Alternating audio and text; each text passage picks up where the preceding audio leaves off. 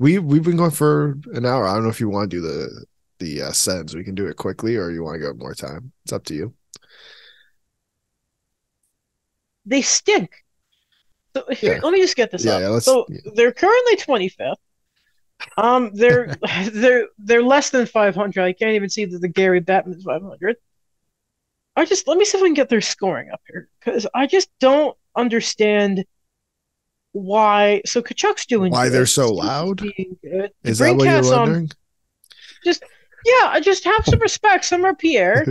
I'm just looking at them and I'm like, guys, I don't care about John Luciani. Like, Who how's my guy Forsberg doing? Sorry, Cam Talbot. Cam Talbot's giving you a 906, guys. Come on, give him a hit. Wait, where's it? Wait, first off, actually, more importantly, how's Marc Andre Fleury? I gotta go look this up. I I just think think they're a bit of a he hasn't joke. played. I just Yeah, think they're a bit of a no, joke, is all. it's Stay in your lane, Ottawa. yeah, dude, those guys are so loud. I hate those guys so much with a passion.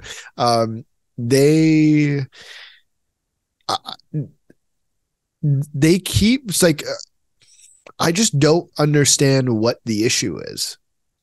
You know what I mean? Like I'm just Coaching, coaching. okay. Yeah, When do so we blame DJ Smith? I think they've been blaming DJ Smith for quite some time. It's like The fans have. yeah, sorry. The fans have been blaming DJ Smith for quite some time, and I just don't know. That's at this point, like I look at their roster and I say, okay, what do they need to actually improve on? Do they? Defense. Then the question is, okay, you add Jacob Cherry. Let's assume on the high. I love how as soon as everyone was like, oh, Eric Carlson might be available. Boom, everyone said Ottawa. Like, yeah, Yeah. he's not coming back to Ottawa for 3 first-round picks. First off, but I don't see how adding one piece like Jacob Chikrin is going to change the fortunes change the fortunes of the franchise. Like, I think it's a bit different in the sense of Edmonton because all they literally need to do in Edmonton is just hold the fort a little bit. They have Connor McDavid and Leon Draisaitl who are going to outscore everyone themselves. They will outscore everyone themselves. They literally need someone to just let's take a deep breath and then let's go. And so that's You know why who like they need? who the You Senators. you know who a Hall of I think he's in the Hall of Fame now. An Olympic level defenseman who his advanced numbers always said he wasn't a positive, he wasn't a negative. He was always even. Nothing happened when he was on the ice, and that's Who exactly what they need.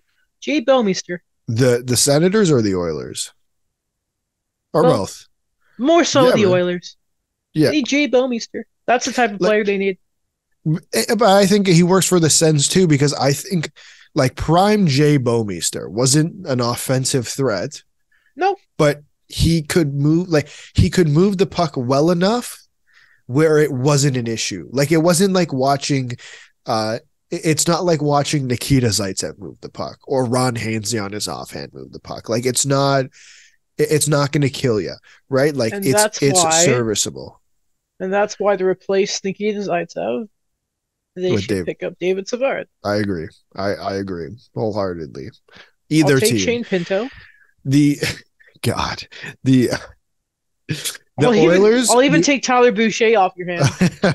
the Oilers will get Joel Edmondson and the Senators will get David Savard and we'll make it a 3-way trade